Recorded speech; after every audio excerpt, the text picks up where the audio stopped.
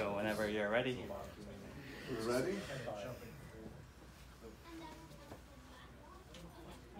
Okay. So, my name's Chad. Thank you very much, Hansel, for having me over here to talk to you all about Modal AI. I will try, like moving and talking, I'll try not to hit it. So tell you a bit about the company to get started. We're about 6 months old now. A number of us spun out the effort that was a project inside of Qualcomm Research that was, whose main purpose was bringing Snapdragon into the robotics market. And so what robotics meant were aerial and ground robots, or drones and roving robots. And some of the work that we did there, well, we'll get into that. So we left, Qualcomm was really, really generous and gave us everything in the lab, or everything that we thought was interesting and valuable in the lab. They gave us a license to the technology. They handed off a bunch of customers, and then also Qualcomm ended up being, I think, technically our first customer. So that's good. That was good too. So you'll see a lot in this presentation between what we're doing at Modal AI today. It all builds upon what we were doing at Qualcomm. So we're really trying to take the work that we did and build a product out of it. And I would say, uh-oh. All right, good. My wife's IMs don't show up on the main screen. So, you know, what we found is that everything we thought we were doing right at Qualcomm seems to have been validated seems to be validated in the market outside. It seems the robotics industry is taking off, drones are taking off, and there's a lot of interest. Yeah. So is Qualcomm getting out of that? Is that no, thanks. That's a great question, and feel free to ask questions at any time. No, Qualcomm's still selling chips into the robotics space, but in terms of kind of advancing the state of the art, and well, I can't really, now it's, my information's 6 months old, so feel free to correct me. But if anybody in here, they're kind of not advancing on the algorithmic side in robotics like we were before. So before we were doing a lot on the algorithmic side in robotics, and now they're really just focusing on the chipset side.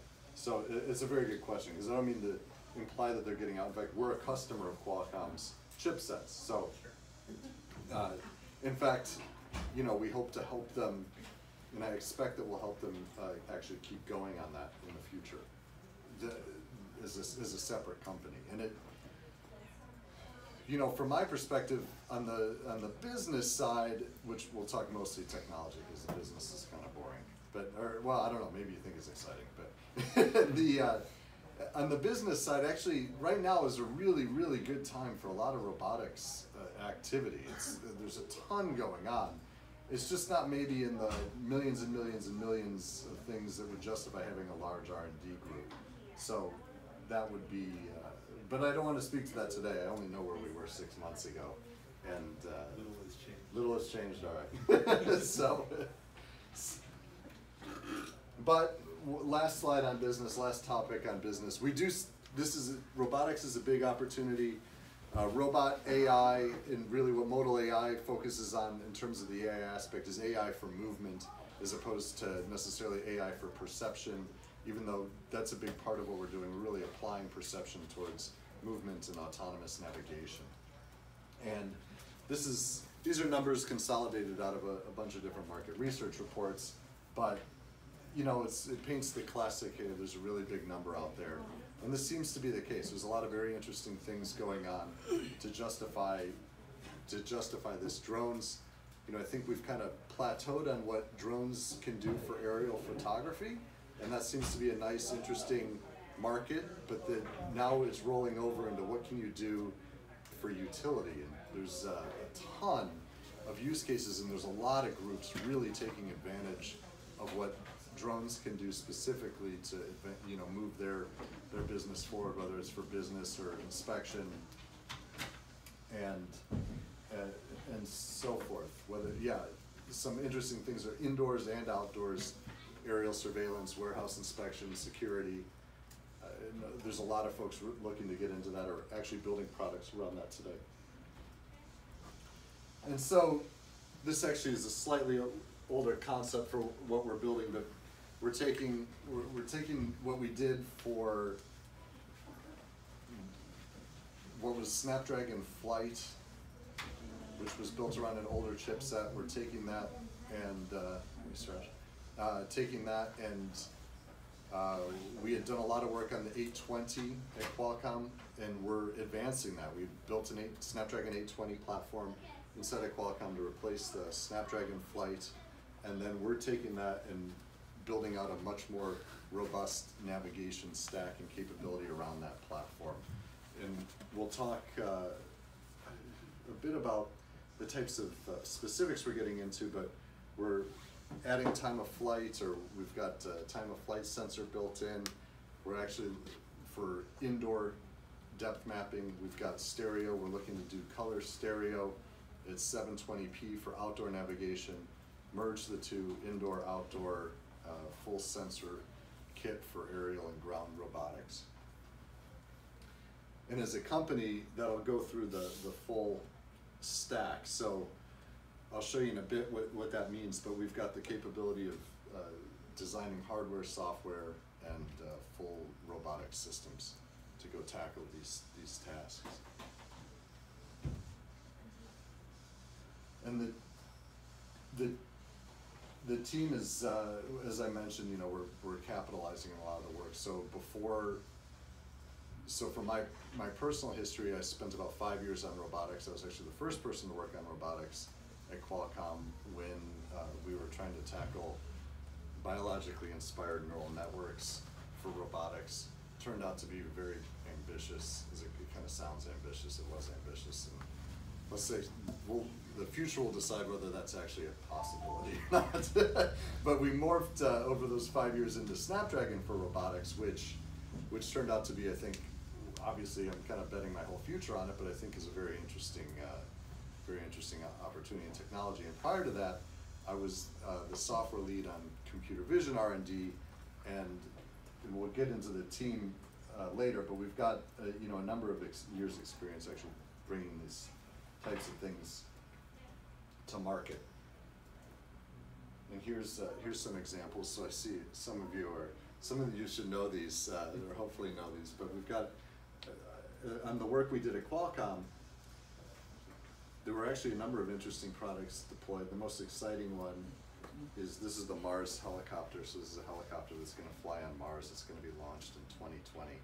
This one is very, very exciting. It has the original Snapdragon flight board inside of it to do the computer vision and navigation processing on Mars for navigation. So this is, there's kids' toys that where you kind of pull and spin, and the single propeller spins really fast and allows the thing to take off. That's basically what they've designed, because the atmosphere is only 1% of the atmosphere here. So it's got these coaxial rotors, 2 rotors that spin really, really fast. It takes off like a spinning propeller top, flies for about 90 seconds, and then comes back down, and it's spent all of its battery in 90 seconds trying to just get up into the air, go around for a second, you know, 90 seconds and come back down. But that should be very exciting to see happen. But there's a number of different things that went on. This, I think, was the biggest commercial success, something called a HoverCam. This one's the Sony Aibo that used the Snapdragon 820, and that's still out today, actually. And so there was a robot snake even somebody built out of the system.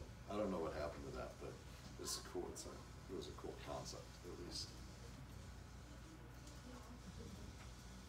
And so here's the architecture around the platform that we designed and built at Qualcomm and tested, and actually, so we're trying to bring that to market. Since this slide was done at Qualcomm, it's a Snapdragon-centric world, but what we have are 4 cameras that go in. Right now, we're actually, so there's 4 cameras on the input. In the future, what one's for tracking. We have two here as a stereo pair for depth from stereo, and one high-res 4K video sensor.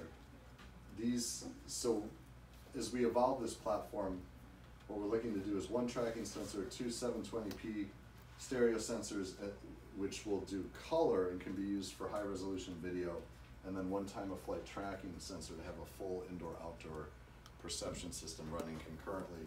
We've got a nice CPU with a large GPU, a computer vision DSP, a DSP on board the silicon that's capable of running flight control with direct access to all the I/O for real-time I/O processing.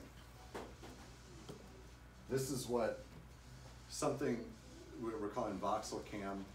This is using that camera configuration you just saw, but we're evolving this as we speak, literally to move towards the camera configuration we just talked about, which the idea for this is, we refer to it as a GoPro for robots. You think of a GoPro and how you can mount that on anything and then go capture the world. We want to make the equivalent for robots, where you have this little module, it's about this big, and you can mount it on any robot. It'll fly, drive, autonomously navigate your robot. And so we think it's pretty interesting. There's a lot of interest, at least in the technology and generally in what we're putting together. But what we'd like to do is bring it to market in some kind of self-contained form.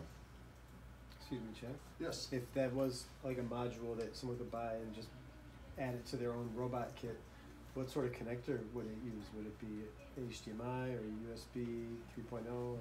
Great question. So kind of coming back, let's see, does this illustrate that well enough? Maybe. I mean, this is an eye chart, but we're kind of getting back into what it's a little bit difficult, but we've got UARTs and I2Cs, USB. It would not be HDMI, but whether it's UART or SPI or USB would all be reasonable approaches. Okay. And now, one of the things that this brings with it that we have found just a ton of interest for is LTE. As we talk about drones and the utility of drones kind of coming online and people finding ways to make use of drones, LTE is absolutely critical. So folks are looking to get beyond line of sight. Folks are approved to do beyond line of sight with one of the partners. Are folks familiar with the FAA's IPP program, the Immigration Pilot Program? I thought they only allowed line of sight control for someone on the ground. So the IPP program is where 10 municipalities throughout the country have been approved to start evolving businesses beyond line of sight. And so Modal AI is actually a part of the IPP program. We're an official partner of the San Diego. So San Diego won the rights to be a part of that. And so we were actually flying within the last month beyond visual line of sight with full, in fact, there were representatives from the city there and everything, and everybody's very excited. But to do that, the partner we were with at the time, they had an antenna that was at least as tall as this ceiling, actually probably 1.5 times the height of the ceiling, to try and get coverage with the vehicle as it was flying. And he was using LTE?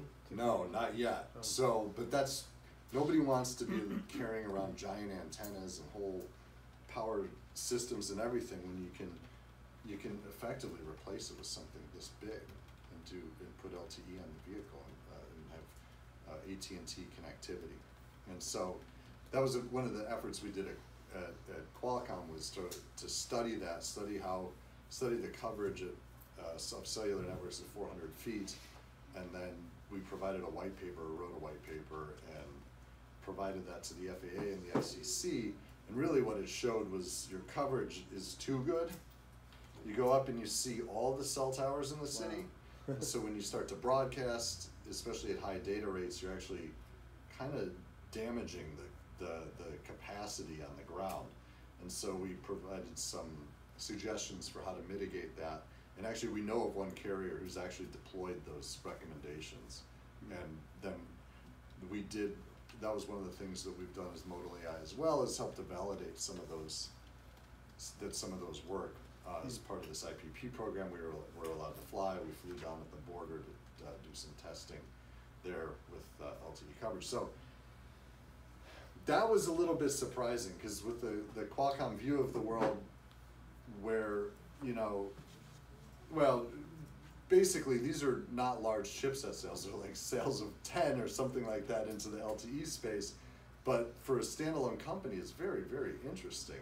It's a nice opportunity, and it's coming, right? It's just going to take a while to get going. But we're at the point right now where these businesses are looking, or not. I mean, they're doing it. They're not looking. They're designing systems right now around LTE, designing aerial or drone systems around LTE, and they want to bring those to market quickly within the next 18 to 24 months. So it's a very exciting time for a lot of this technology. Now, so the software stack is Linux based. We're trying to get as open as possible. That's our goal. Kind of build a platform, build a very sophisticated platform, and make it as open for development and other roboticists as we possibly can. So this is back to, you know, a software stack, but we're built on ROS and on Linux, and we have access. We can program two of the DSPs are programmable. One of the GPUs is programmable, and we have all that out validated, and we're bringing that online.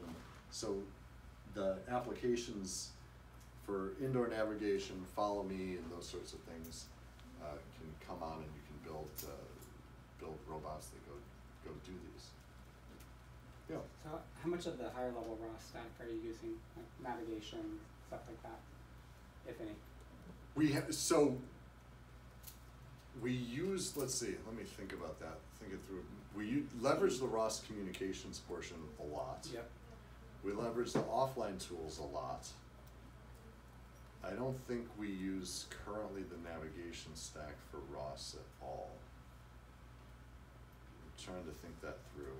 We may leverage parts of that in the future, but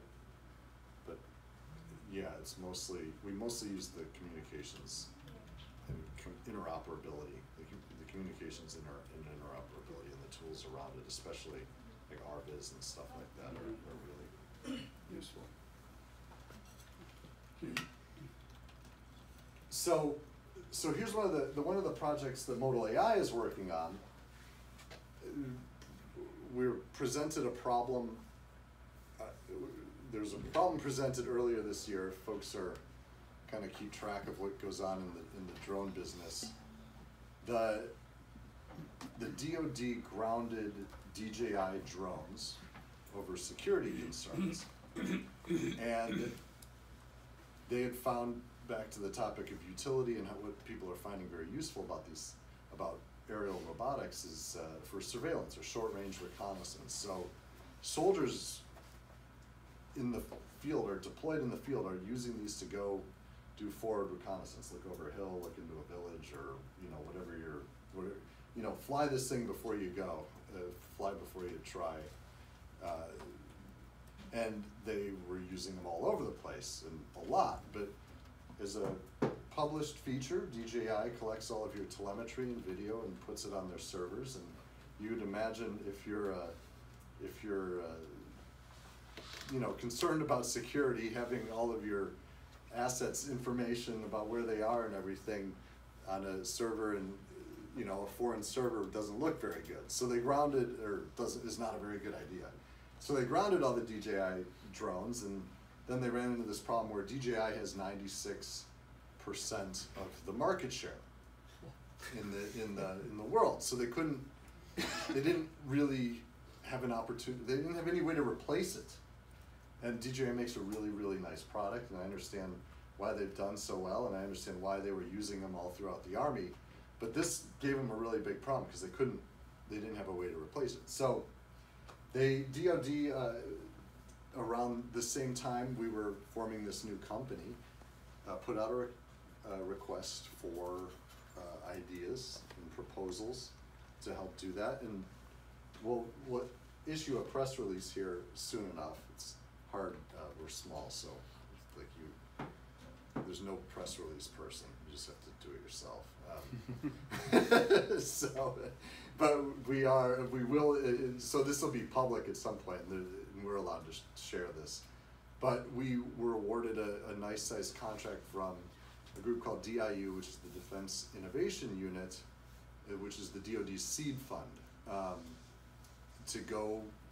We're basically tasked with going to build autopilot and communications hardware for the DoD's future use cases. So I'll tell you about what we're building. First, leverages the stuff we did at Qualcomm, which we went in and do a bit of detail about, but we're combining it, and this isn't clear because this comes right out of the design for the thing that we're working on for the DoD, but we've got, it's really four subsystems. The main subsystem built around the Snapdragon 820, the flight subsystem built around an MCU, and a comm subsystem built around LTE. And there's also a payload subsystem which is getting merged into the comm system to handle the payloads being different kinds of cameras. So we're going to support a bunch of different like FLIR style cameras and so forth, and plug those in to the module. And so effectively, you can imagine an autopilot system that the DoD could build a bunch of different drones out of and go use. And we're going to try and make this as small as possible.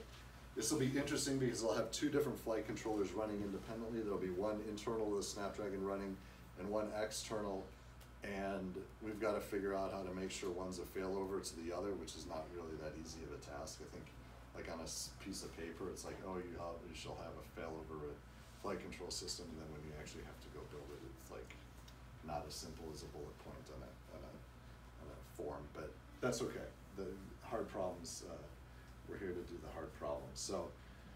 So we could end up actually supporting more than 5 or more cameras. We'll have the stereo cameras, we'll have a tracking camera, we'll have the legacy high resolution camera, and then we'll have a USB camera and potentially HDMI and LVDS style cameras in the future, all coming in, depending on what the application is, but you can imagine thermal imaging and other things kind of being an interesting use cases for these. So, so that we're calling Voxel Plus. Names, of course, subject to change because there's really nothing binding us to them, but we like the idea, we like the name Voxel. And the second half of what we're doing is interesting. We're going to build a portable LTE base station to control all of these things. The idea is building effectively a base station that looks like this, that can control multiple vehicles concurrently. And to do that, we're taking a household femtocell or small cell and repackaging it as a controller, doing that in the DoD spectrum to control multiple vehicles. And that's pretty exciting. We'll see if we can pull it off. It's not as, the previous one, the autopilot, is a slam dunk. We've done that. This will be we've done that a number of times. We've done it a number of times over, and the team's done that a number of times, but the ground controller will be a bit of a, it's a bit of an R&D effort. So it's nice that the DoD is funding a new R&D project because we came from an R&D group. So we get to continue on in that spirit, but there's definitely a little bit of uncertainty there, but that's okay. It should be a nice challenge that we certainly wouldn't have taken on if we didn't think we could do it. But to walk through this diagram a bit, we'll have a drone. This uses that autopilot we talked about before with the comms subsystem, communicate over LTE. We're going to bundle what's referred to as a small cell or a femtocell in a controller backhaul simulator, a backhaul stub into a box that big. And then Toga is the Army's tablet. It's like a tough book, a bulletproof tough book. And then, but they all really want to just use their smartphones to control the vehicles. So, from a timeline, this is probably a conservative timeline, but you don't want to commit too aggressively. But basically, we think within 6 months we should have modules available for early access to partners, and then in the fall more of a wider beta availability, and by the winter of next year. Within a year from now, we should have commercial availability of the technologies we're talking about, either Voxel Cam or Voxel Plus. And then we'll show you some of the drones that we're working on, and then hopefully, you know, in 18 months we've got Gen 2 underway, and we've got line of sight on how we're actually going to achieve that. So a lot of good stuff. That's with going so fast, how do you prevent a DJI security concern? Oh, what a great question. So the question was, how do we prevent a security concern on our end? Yeah. So back to the open platform. We're building an open platform for the DoD and its partners to actually build a product around. And they are very into open source. They want everything open. They want to build everything from scratch as much as humanly possible, so that they can have full control. There are security requirements. We were talking about that today and how to address some of them. The Snapdragon processor, like, it's basically the same thing in your smartphone or in an Android smartphone. Supports secure boot, so encrypted boot that doesn't allow you to hack it, at least in theory. There's always ways around these things, but that being said, it's much more secure. It makes it much more difficult than what would be there today without any modification. But yeah, there's thoughts we might put a security chip out there that you can, is a hard chip that you can run code through to get it encrypted and come back, maybe for establishing the comms link or validating that you're who you say you are, those kinds of things. But yeah, there's real thoughts around that. But starting with an open platform is the base. That's actually what they consider to be the most important thing, because they want to build it. They want to be able to build this, build it and ship it, and the partners build it and validate it and know what they're working with. And it's probably fair to say you're inheriting the security built into LTE, which DJI was not able to do because they're just on a Wi-Fi network, right, or something comparable to that. Yeah, that's right. Well, yeah, the DJI's big problem is that they were just hosting your videos and flight maps on their servers, and they're partially owned by the Chinese government, and so that's just it's just a big problem. And then also I don't know if you looked into it, but they've had two just total misses. They checked into GitHub, like open source their S3 keys, so that not only did DJI have all the video, everybody in the world had the video who looked at their source code on GitHub. And there were a couple of things like that. And so, but still, there's interesting problems. Like, what if somebody sneaks in and puts an SD card in the drone that reboots and it reimages and it looks right for everything except for the little code that goes and sends out information. So there's, at some point all this will have to be hacker proof, but some of that really falls into building an open platform so that, in theory, those guys could just reimage the drone before every flight, or whatever it is. I mean, along those lines, to try and prevent some of that stuff. Yeah, I just read the other day, and I looked it up to verify that LTE was, again, hacked. Oh, well, yeah, everything's hackable. Yeah, this is... So you're just saying it's harder to hack? Is that the point? I was just responding to whoever said LTE is. It is definitely harder to hack than Wi-Fi. You effectively would have to know exactly what was going on and then build a replica system, which, is possible. If you can build it once, you can generally build it again. But we're discussing additional layers of encryption on top of that, authentication encryption. But nothing's totally foolproof. But you keep making it harder and harder. It's security by ever increasing difficulty. But it is a foundation on building. It is about building an open platform that allows others to evolve it. Oh, let's see. All right, so one of the other customers we're working with, we're actually building a complete drone. And these folks want to actually compete with DJI in some way, shape, or form.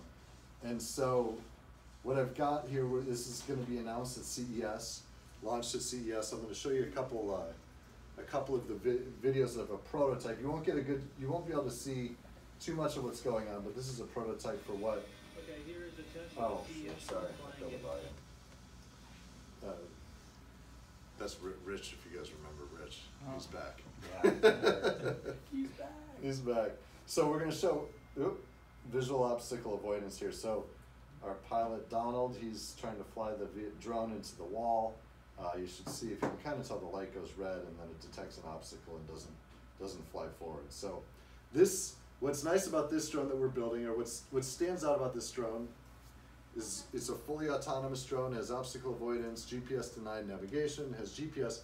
It's a 209 millimeter diagonal drone, so it's about this big. This is 230 millimeters. So it's 10% smaller than this, but it has a 24.5 minute flight time. So we've spent a bunch of time with this one specifically optimizing for flight time. Is effectively a flying battery. It's got 3 18650 cells in there, like the same cells that are in a Tesla, mounted in there, and then actually you can see this has got the prototype battery pack on the bottom. You can actually just see it hanging there on it, and then. But so we've had a lot of fun trying to evolve that. It's got 5-inch props. The thing should move quickly while flying for a long period of time, relatively. If you 20 minutes, once you get above 20 minutes in the drone space, that's pretty challenging enough. And this one's really small to do that. We think it'll be the smallest out there that's able to do that, certainly with obstacle avoidance and so forth. So, and then I'll show you a little bit of the preview of what we're actually building then for the booth. Is it playing? Sometimes you have to come over here. Click. Yeah. Maybe? Oh shoot. I don't have it blown up. Sorry about that. But what you'll see is this is going to go and fly a figure 8 pattern in the lab. And Is there a reason why you put the wallpaper up on the, or was it just happened to be that way? that was the wallpaper we had at the lab at Qualcomm that we took with us. It's You guys just like looking like that, huh? Took the walls with. yeah, we took the walls with us. Now it is interesting for obstacle avoidance. For the stereo cameras, you need texture on the walls, like a white wall it won't recognize very well. So it helps with that. And I think originally, actually, I'll show you a video. I think I have a video in here. Those walls came up from our CES, our 2016, January of 2016 CES demo, and we took those with us from the booth, then mounted them in the lab, and then I guess we're very partial to those walls, because they came with us. They came with us in this lab. Yeah, isn't that funny? I didn't even know. I'm like so used to. I didn't even notice it. Okay. Oh yeah. Okay. Good. So this is what we built. Now this is 2 years. Oh, is it almost 3 years old? That's kind of hard to believe. Yeah. January of 2016. So now I'll cheat and show back some of the work that we did at Qualcomm. But same walls. This was in a booth in South Hall 2 at CES. So what you'll see here on the top left is the first-person view on the camera from the drone. Bottom left is the third-person view of a camera that was sitting in the corner, and this was what was going on inside of the drone on target. And what we're doing here is the vehicle's flying. It's using technology called visual inertial odometry to generate its location. Takes its location, has a depth map. In this case, the depth map was actually coming from stereo cameras, and that depth map, you combine it with the location, you project that out, and you can create what are referred to as voxels, or 3D volumetric representations of the world. It looks like a Minecraft map. I think in this demonstration they were 8 centimeter cube. When we use an active depth sensor or a time of flight depth sensor, we can bring these down to more like 5 centimeters cube. But so then the vehicle now has a map of its environment inside its memory, and we told it to come home, and it generated a path. to come home, and then it follows the path autonomously. So this is an unstructured obstacle avoidance autonomous navigation demonstration. So this was, you know, in essence, the vehicle and the computing and the navigation system did not know about this environment when it started the demonstration. It built the map and then navigated it autonomously. And this, to the ROS question, obviously this is RViz, and we were leveraging ROS for all the communication between the different modules, between localization and mapping and path planning and the flight controller.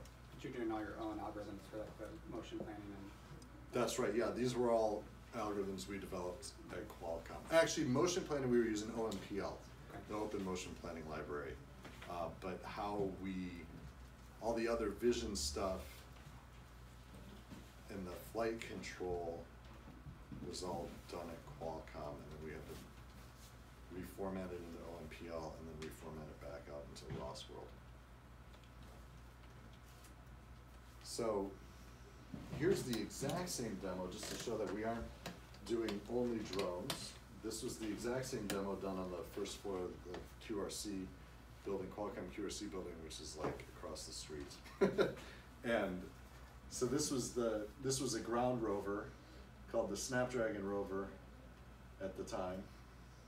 We have them now in our lab too, along with the wallpaper.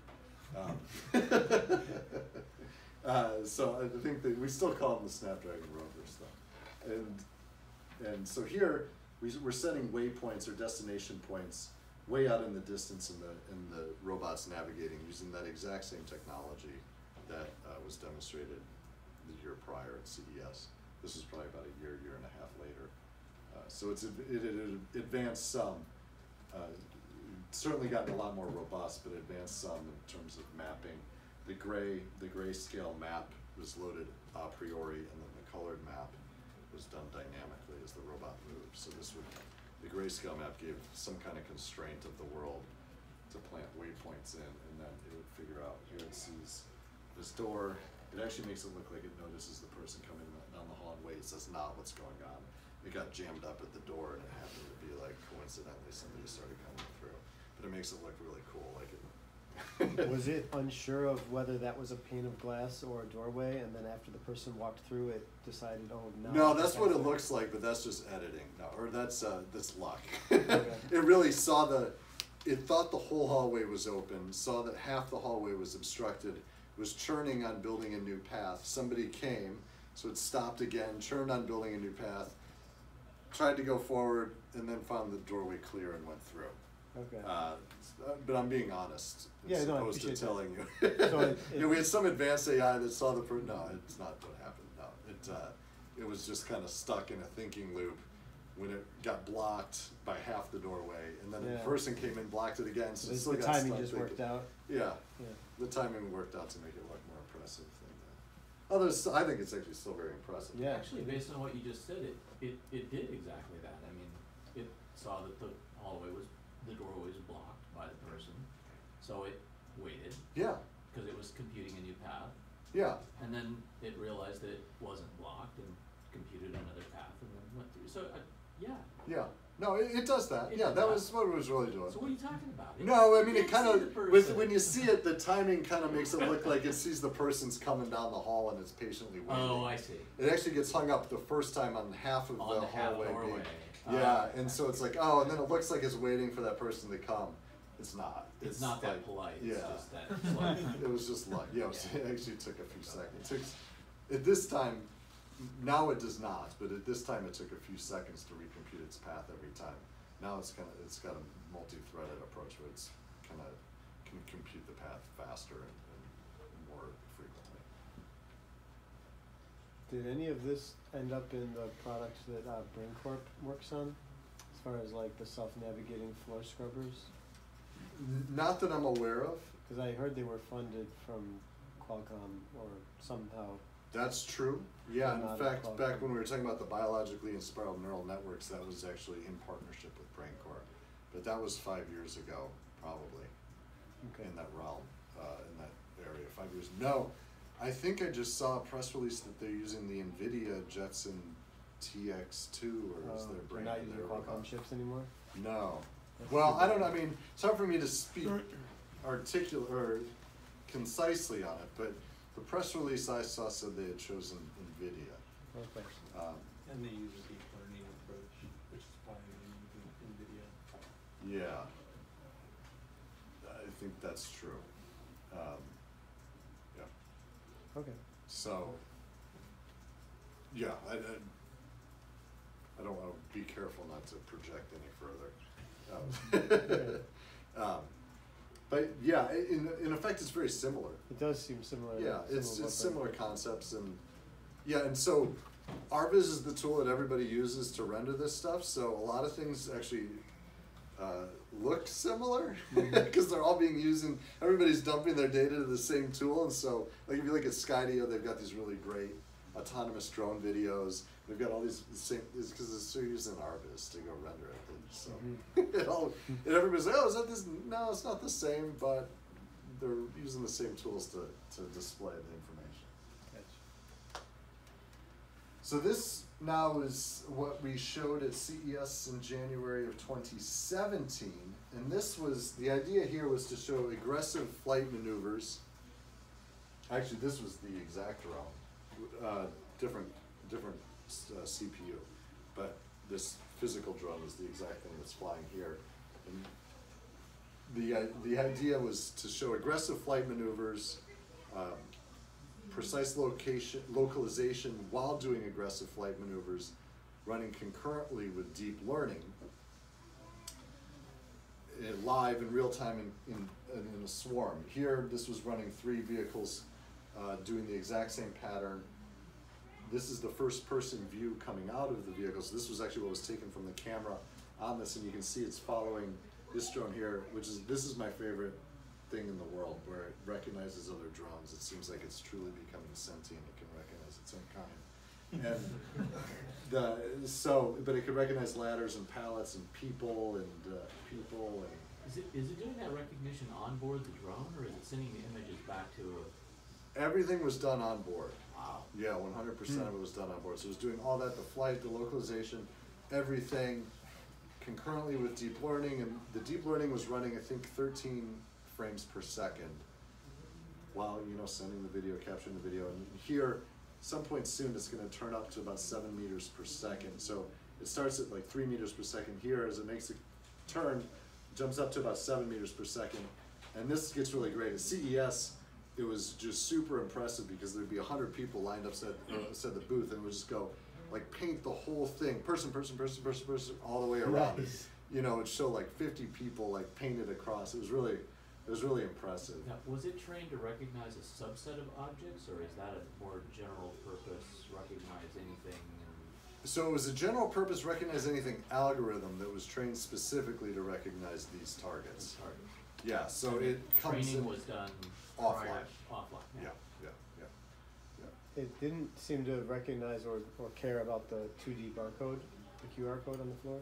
So it was the localization it was flying using our localization technology, but to get a global positioning, so all the vehicles knew where they were relative to each other, we used a fiducial marker inside of the arena. And then to hold ourselves honest, what we actually did was turn the lights white every time it saw it, so that you could kind of talk through the fact that,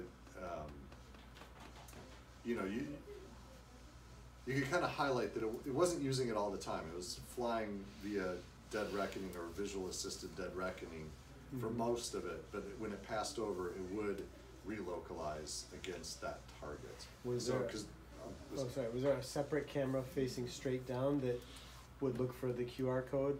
Yeah, this camera here, which is the same camera that does the visual odometry, this camera would also recognize the April tags. So the camera that's feeding this video doesn't care about the QR code. That's right, and that's maybe why it just doesn't show up there either. But Okay. yeah, that's right. The high-res camera did not Okay. look at that.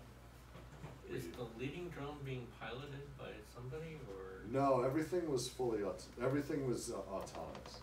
Okay. So it's been given like waypoints and That's right. told to go. Exactly. But this was fun. We ended up doing it at the keynote with the CEO and the whole bit. So that was a really fun effort. So let's see. So here's the team as it stands. There's now 6 of us. There's actually 6.5 of us. There's somebody who's working part-time as well.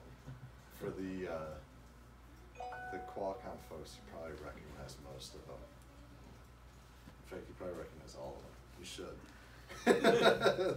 They all worked on the project at one time or another.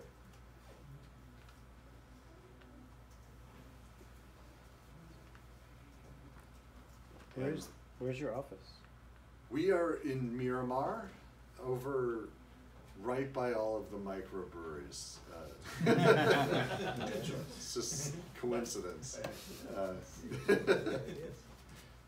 But yeah, we're just over in Miramar. And I can try and, if we can turn on the light in here, you mind if I turn on the lights in here? Actually, this is a good demo area if you just want to, I can see if I can fly the drone behind the window. You just want to see a demo? Okay. Let's see if, certainly for the ex-Atlanticus guys. We'll see.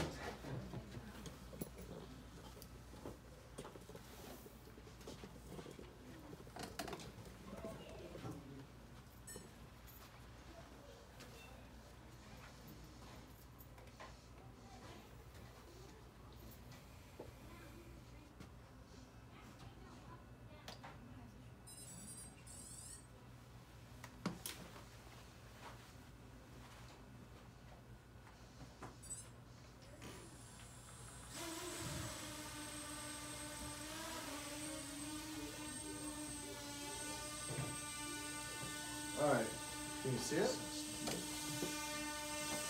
Alright, so this is flying with our visual inertial odometry. Gary over there is one of the main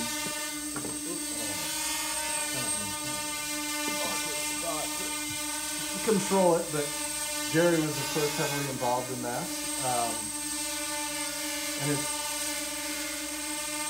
using the camera assisted odometry system to inform the flight controller's position. So this thing is tracking, keeping in frame what its current location is and trying to hold it, because I'm hands off, it's trying to hold in a very specific position. Now, we'll see, this is also configured to do visual obstacle avoidance. We'll have to see if there's a white wall, but I'll try and get it to, let's see if it'll pick up anything. Oh yeah, there it is. So the lights turn red when it detects an obstacle. I'm pushing the sticks forward. Oop, there, we lost it, but see if we go a little bit lower. Yeah, so I can go left and right, but I can't go forward. What's that? We'll see if it picks that up. It picks that up. It probably picks up the blinds too, for that matter. The plain white walls, we'll see if it'll do the blinds. Yeah, it got the blinds. But it's the white walls, it'll fly right into it. You try the mirror, or the glass. A little bit. So you can kind of see the limitations of depth and stereo. Actually, it kind of falls into a blind spot at some point. So it's using the cameras, the field of view of the cameras. You can only measure depth where the field of views overlap. So there is a blind spot up front, and it also tends to be very noisy as you get up close as well. So the sweet spot's about 1 meter away. It can detect, in this configuration, it can detect pretty well between 1 and 8 meters. But this highlights a little bit of what we're trying to do with, in our voxel cam, we want to have an active time of flight sensor that would detect white walls. Now that one, there's all sorts of trade-offs. There's nothing perfect right now. The active sensor that we use doesn't work well outdoors. So, but the stereo cameras do work very well outdoors.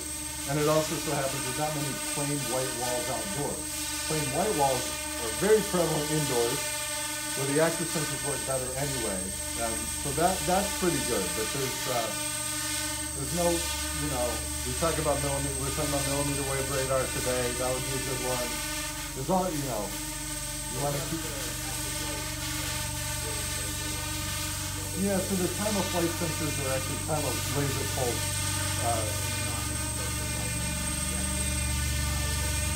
That's very similar to time of flight. It's a different technique, but it has the same kind of trade-off typically. Now they would argue one's better than the other, each of them, but they're not.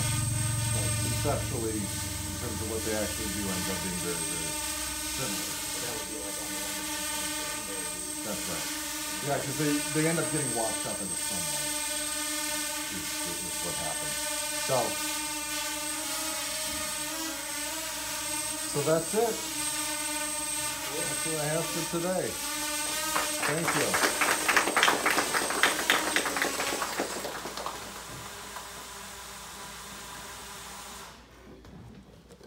So are you taking questions now? Of course, yeah.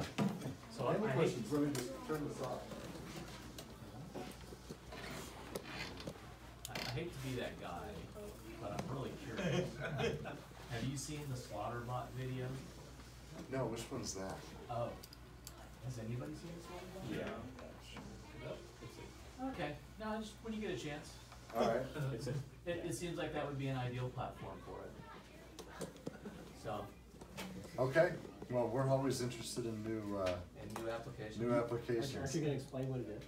I think everybody's Nope, it's, curious. I'll go look online right now. It's basically, the idea is that there are existing open source technologies, like 5 technologies, that if you put them together, you can make a drone that goes and kills specific people very nicely. So you can do facial recognition, obstacle avoidance, low cost, single shot mine. And the video shows a drone, you know, a little bit smaller than that flies up, recognizes a particular individual and goes and, have you seen the drone that lands on walls? Yeah. Okay, so it uses that to land on the guy's forehead. Oh. At which point the shell goes All off. right. Well, now we're stretching a little Yeah. bit. But Yeah. yeah. Exactly. Program So like I said, I hate to be that guy, Yeah. but Well, that I mean, you how could do you keep it from being used for evil and yada, yada, yada?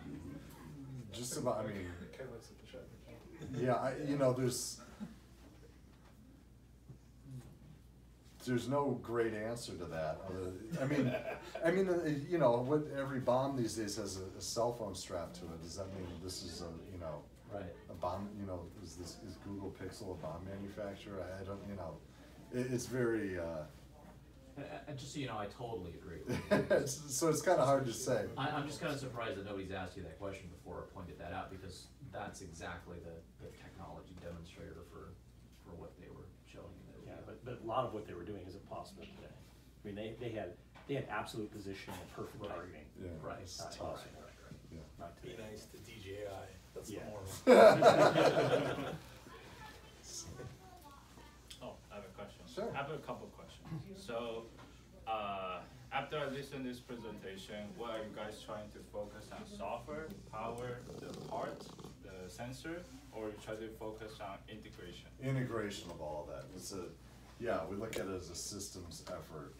I think of what the approach we take is open sophistication, where this stuff is super, super hard to put together and build and to replicate this. And so we want to build a platform that is as open as possible, but you know, at this level of sophistication, it's super challenging to copy. But so we want to gain more customers by having it open than we lose by having it open, if that makes sense. And we know how hard it is. I mean, we struggled getting big time companies at Qualcomm onto a platform this sophisticated, and so I'm not terribly concerned that others are just going to be able to rip it off.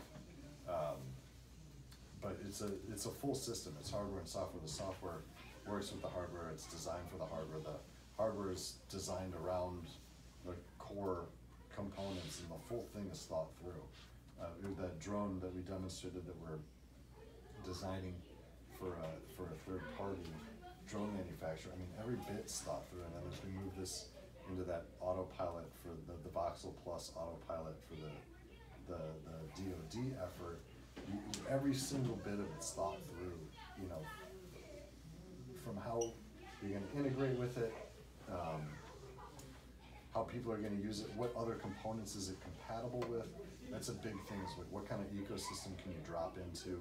How do you make this thing compatible with other things that are out there, so you don't have to reinvent every step of the way? Because what I just described, so far we've kind of had to reinvent everything along the way, but that's not like a great approach from a broad platform perspective. But just even that part of it's hard. Even just getting compatible components with it's a challenge, and that's not even that sophisticated a technology. So the approach we want to take is make it open, make it usable, make it accessible, but you know, best in class and really top notch. And there's things out there that are good examples of this. One I really like is TensorFlow.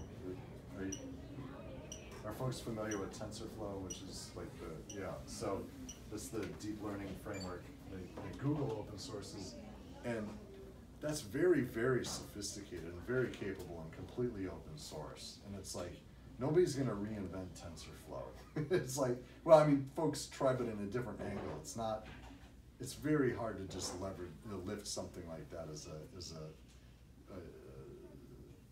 you know, I'm gonna come up with some version of it. It's very challenging, and then go make a business out of it or be competitive with it. So we look at ourselves as systems, robotics systems integrators with our specialty leveraging the mobile ecosystem. So the same components that are on the smartphone, building sophisticated, small, integrated robotic systems out of those components. Okay, and since you already mentioned BrainCore, Shield, Skydio, and I know there's another company here called Shield.ai, right? Yeah.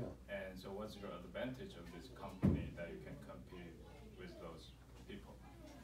So it comes back to, leveraging the mobile ecosystem. The platform that we're demonstrating, the platform that we're doing all this is much smaller, cheaper, lighter, and just as capable as all those platforms. So it's this is, I mean, this would stand out as being smaller and cheaper. Okay. Than those systems. And you guys focus on the drones application? That wasn't our intention.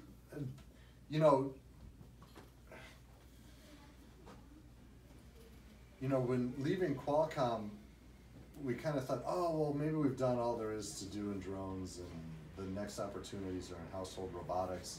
That seemed to be a big focus inside of Qualcomm, and we thought maybe that's what we'd follow. That would be the kind of market we would tackle. But as we got out, all the business, we have to go through. We've got we have 4 customers under contract, almost a 5th. I think everything's drone. And so it's huge. Everybody's getting into it. It's not portrayed that way in the media, but I think we've crested this wave of the initial part of the hype cycle really around flying cameras. And I think DJI's made incredible products, but now the market's realized, well, we're not going to compete with DJI. They've kind of conceded. They said, oh, DJI can have the flying camera market. We're going to go after all of the, making them useful. And there's just tons of opportunities out there where people are doing real world applications that will be coming online in the next year or two that you will see and get a benefit of, and will be very tangible, and it won't be far out there science fiction. It's going to be right there, and that's where we have found the biggest source of opportunity in the last 6 months. Can I ask you a good question after Okay. my last one? You were talking about OpenCV integration during your presentation, that you had that on the robot. Yeah. But obviously the recognition thing, that's more like TensorFlow or something like that. That one there was Qualcomm's internal one that we showed, which was SNPE, or Snapdragon Neural Processing Engine. We've been using YOLO recently, which is another one that's very portable. It's like 20 C files, and it's very easy to compile. So we have OpenCV integration on our robot arm, and to be honest with you, we've been having a hard time trying to find applications for it. I was just curious if you guys had come up with anything to actually use OpenCV for that you're doing with OpenCV. All of it. Okay. That would be a lot. Any examples? Well, feature extraction for tracking, trying to just any kind of simple image manipulation. So using it like a tool, like to get down to a grayscale or to do that's at the base part of it. Yeah, that sort of thing. The enablers inside of it. I mean, we don't. It's all just. It's built into much of the stuff we do. Is leveraging OpenCV. Yeah, it seems like it's kind of it's like the Swiss Army knife that other things tend to depend on and then use. That's right. It's not an application That you in use just on its own. Right. For actually to calibrate these stereo cameras, we use OpenCV directly. Makes sense. I was just curious if you've done anything with OCR or that we have flying not. around looking for signs or something like that. No, not really. Not really. No. For camera calibration would be the big one that we use a lot of OpenCV for, which is a big part of the toolbox. Cool. Yeah. Do you have a price target for the voxel board? Oh yeah, of course. I could, is this recorded somehow? We're targeting sub $500 or $500, but depending on where, you don't know until you actually run through it. But that's what our target is. I see. And then it depends too. Does every cable incur a new charge on top of it and those sorts of things? But we think it's very interesting if you've got that full voxel cam at $500. It's still expensive, but it kind of back to the GoPro analogy. If you think about where the early GoPros were, kind of around there. That's the idea and the goal is to take that concept and apply it to robotics. For drones especially, GoPro was like this big enabler for the drone ecosystem. The first DJI drones just had mounts for GoPros, and a lot of drones never made it past just having a mount for a GoPro on there, a lot of companies. So is that a sales point for you? Is the idea that other manufacturers for their drone, they'll just provide a compatible dock for your system? That is part of the vision. I don't know how. I think part of what we can bring would be we would help folks take that on, customize it specifically for their platform as well. To replace the controller that would otherwise go on. Yeah, I think I don't know that everybody would actually want that black thing sticking off the front of their drone. But that concept where, for prototyping, small business accessibility and prototyping, a lot of things could. Now, as you get into more of targeting a consumer product or a finished application, you would want customization. We could help folks with that as well. Either license the reference design or actually do it for them as a service. That's what we're doing now mostly, is that service, helping people get that design. And license their ability to keep some of their additional stuff closed source or whatever, combined with your open and it's source stuff. ready for folks to build their own applications on top of as well. How adaptable it is for voxels to be underwater? How viable is it? Yeah. I guess it would kind of go back to the GoPro thing. You need some kind of waterproof case. Would the algorithm work underwater? Oh, boy, there's a lot of work going on there. It's not. I don't know anything about it. Honestly, I've never done anything with underwater computer vision, and I just don't know. People are doing it though. People are doing something underwater, but I don't know enough about those algorithms to be able to tell you. But it would be cool to find out. But yeah. Currently, you're pretty heavily tied to Qualcomm and their parts.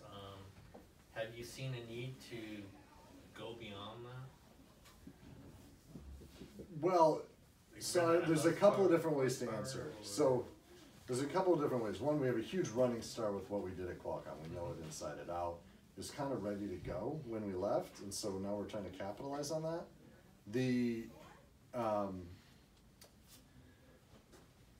Another way to look at it is, as long as Qualcomm's a good partner, we would continue to evolve on that path with newer chips and those sorts of things. And the fundamental reason why we still think it's a good path with the running start, and they've been a very good partner, is it does have very significant competitive advantage. There's nothing that gets stuff that small in this space still.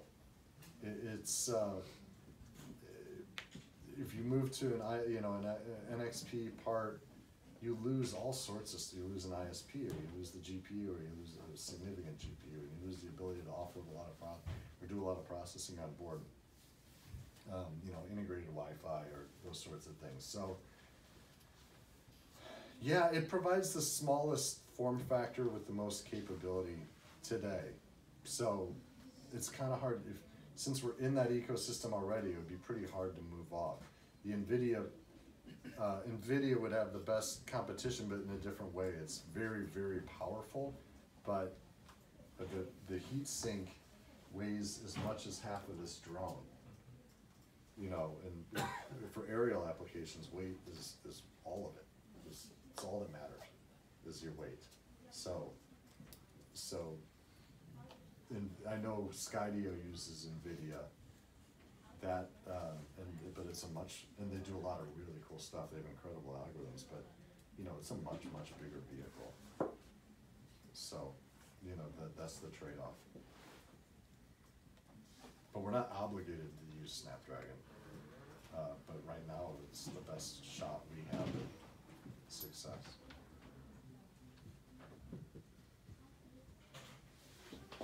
Cool. Thank you very much, Chad. If we can give a round of applause to